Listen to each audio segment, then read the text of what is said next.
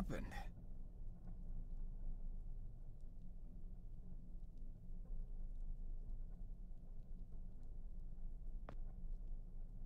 Oh no.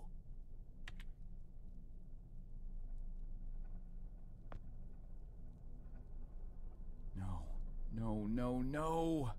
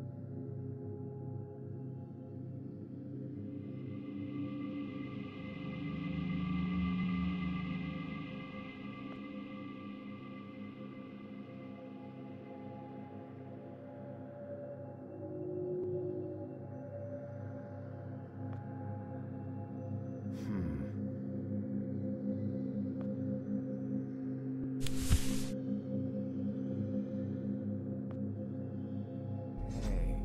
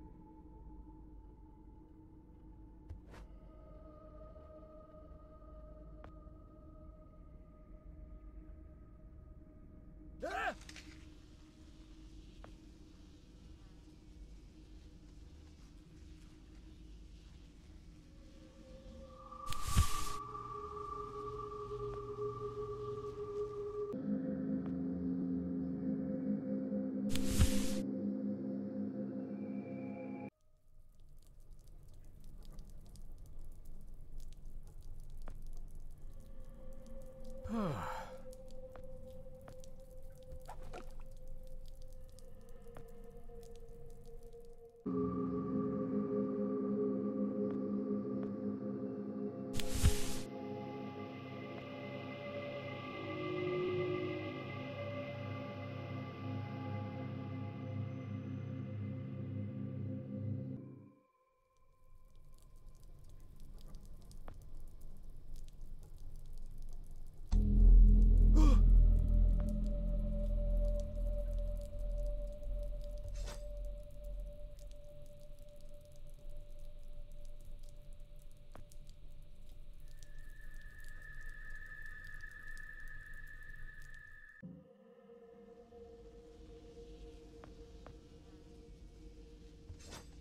Wow.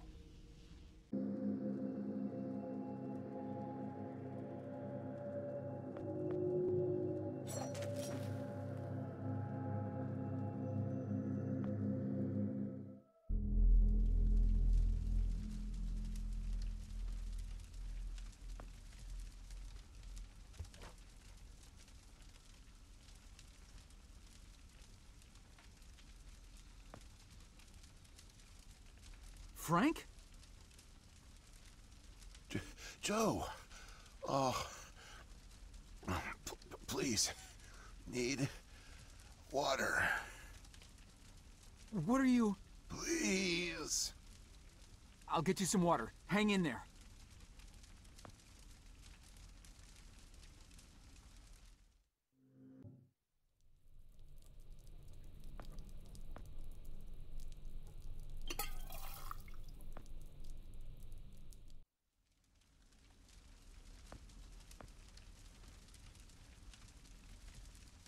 Here you go, Frank. Oh. Thank you. I don't understand. What are you doing here? Where are we? I'm not sure. I had no time. Pushed it as far as it'd go. From what I've been reading, everything gets imprecise the farther you travel. Even your physical location can get messed up. Nobody's been this far. We could be hundreds, maybe thousands of years in the future for all I know.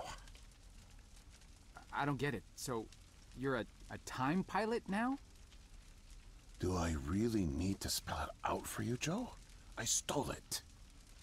What? You stole the time machine, but why? Look, I've got no reason to tell you, but I guess it doesn't matter. You're the last person I'll be sharing anything with anyway. The truth is, I'm a Soviet agent. Cut it out, Frank. I'm not falling for that one again. I'm not joking. Frank, you're just sick, confused. Come on, you can't be. Where's your Russian accent? Joe, I'm an undercover agent deployed by the Kremlin. My job is to fit in. How far do you think I'd get if I went around calling everyone comrade?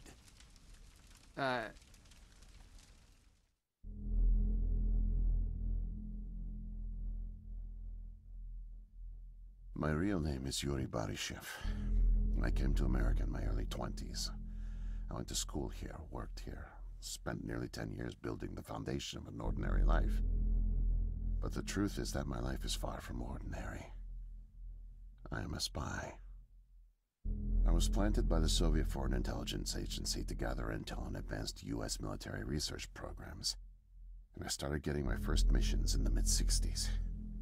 At the time, I thought I had built a promising portfolio of leads, but as I started to pursue them, most of them turned out to be worthless. By 1968, I had run out of goodwill with my handlers at the Kremlin. I was a disgrace, and headed for extraction.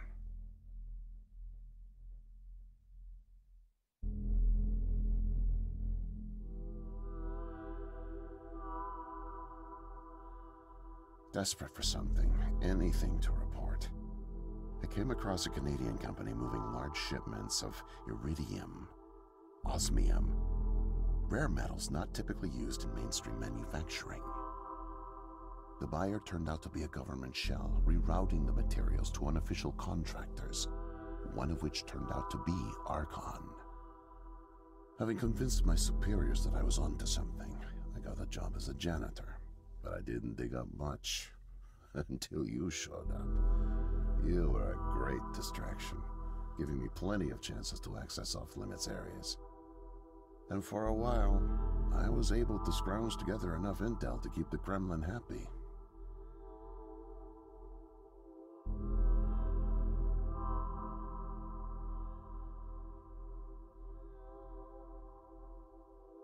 My hunch was correct, but I didn't have the full picture.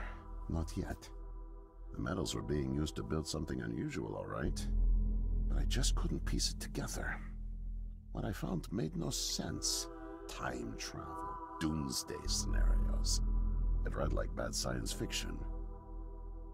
For a while, I thought they were onto me, feeding me bogus information. But as time went on, with security tightening around the labs and no one confronting me, I began to suspect that my intel was legit. But time was running out, with Brezhnev and your President Nixon set to negotiate the nuclear disarmament treaty in a few weeks. My superiors were demanding results.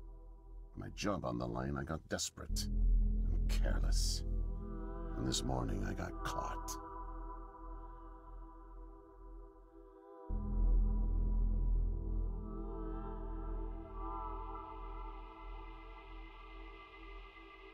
I was tailing an engineer into an off-limits lab when I bumped into Barney from security. Ironically, management chalked up my trespassing to cluelessness and settled for just firing me. Knowing I wouldn't get another chance, I stole a security badge and snuck back in. I just found the time machine operator's manual when you showed up out of nowhere and nearly screwed it all up. Then it clicked. Not only could I steal the technology, it was the perfect getaway, too. Using the manual, I set the destination as high as it would allow. I figured if I could just get far away, I'd have plenty of time to figure out how to get it back to the motherland. But, well, I guess you know the rest.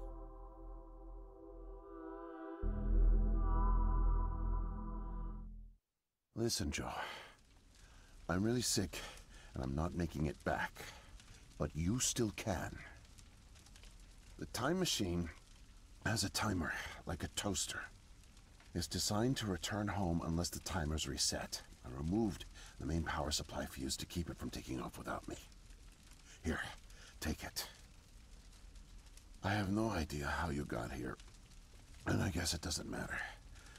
Still, despite my mission, a double life, and the deceit, your friendship was always genuine. You're an honest guy, Joe. And I've really enjoyed your company. And now, please, leave me. The pain's coming back. Oh, it hurts to talk. Need rest.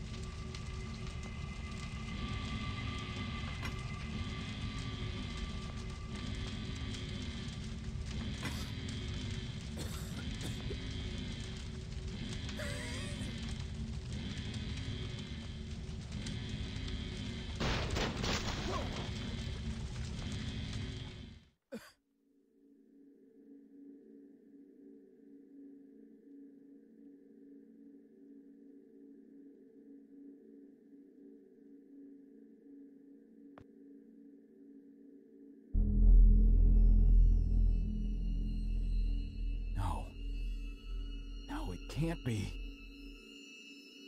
The foreign organism. It's me.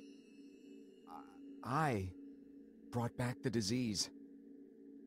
I'm the one who spreads it. It was me all along. I must have brought it back with me. Oh God. I think I'm gonna throw up. I can't deal with this. What do I do?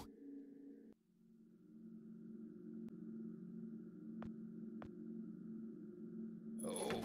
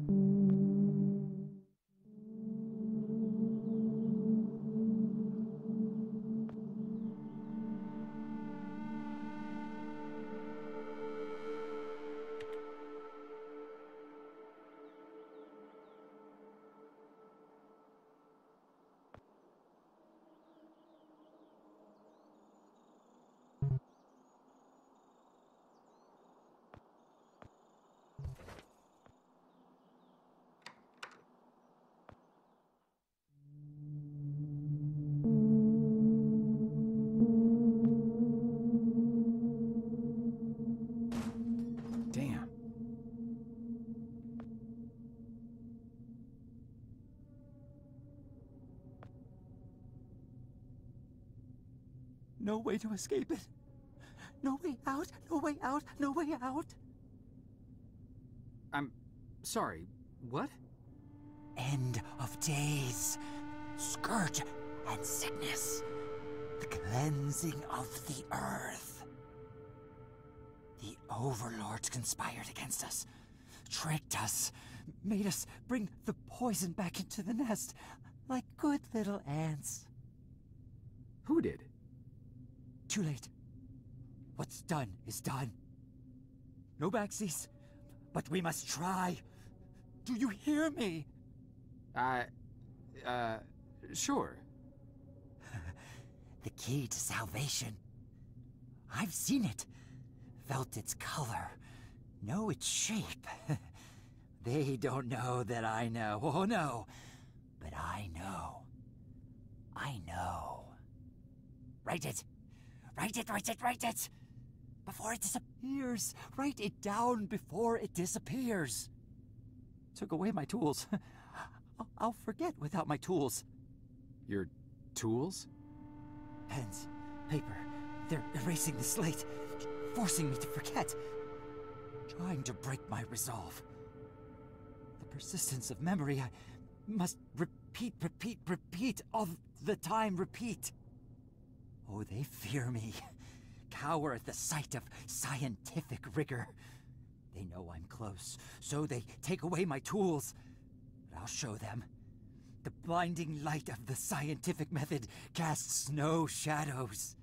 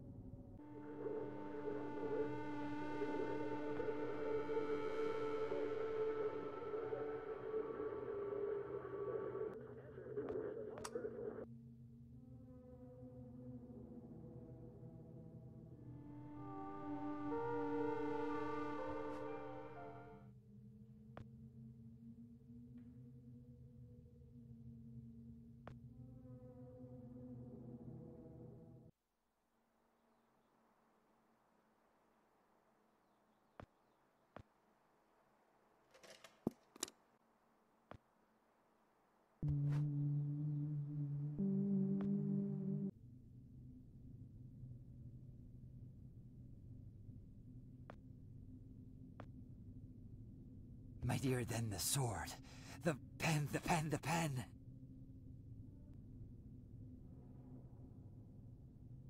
The key. The key. Keep it close. Keep it safe. Bring help. Don't get caught. Save the kingdom, get the girl. Save the kingdom, get the girl. Save the kingdom, get the girl.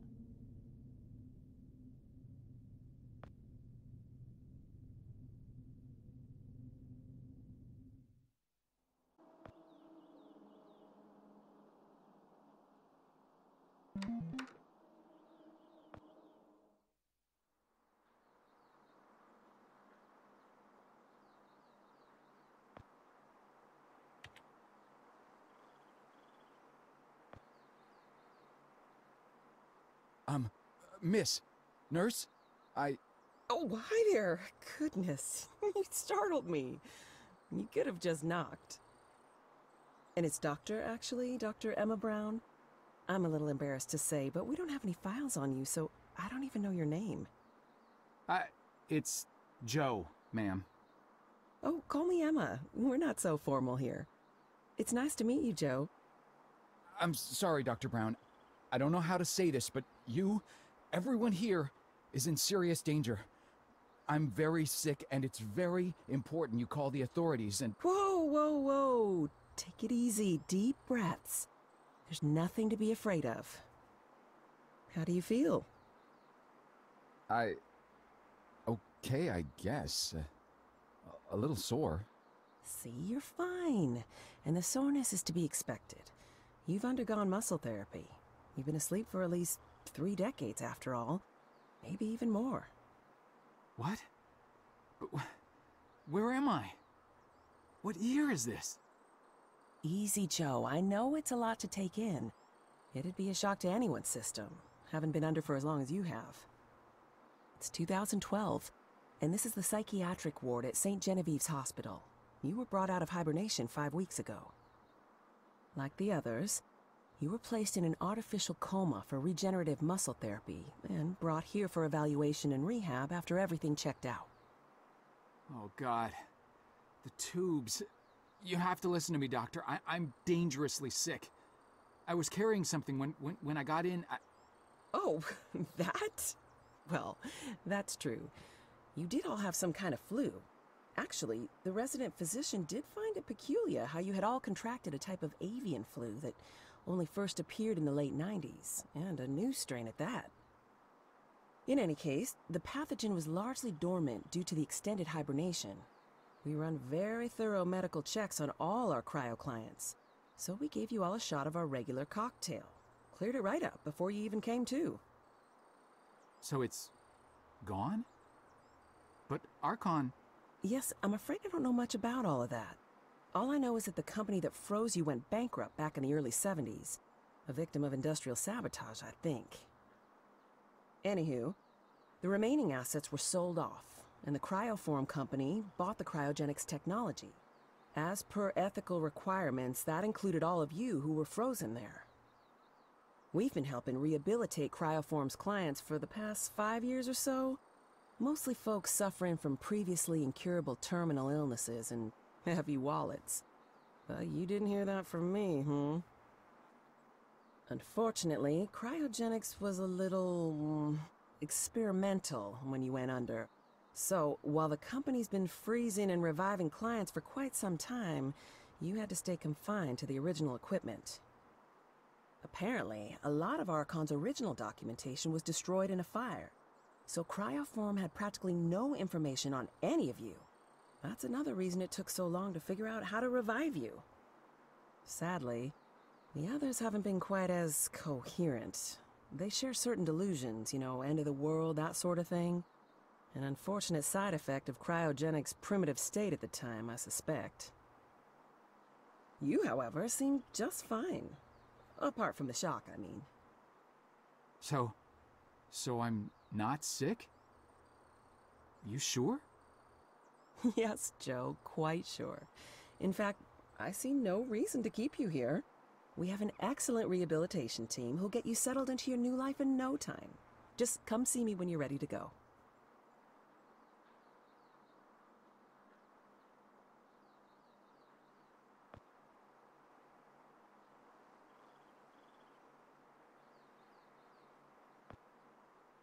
So, are we all ready to go?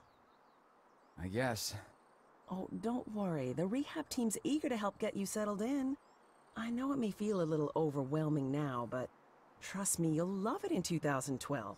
Endless opportunities. A whole new lease on life. Speaking of, I happened to catch you on the surveillance monitors a little while ago, and you seem to show excellent problem-solving skills. You like puzzles, Joe? Perfect. I'll be sure to mention it to the career coaches. They'll find just the right thing for you.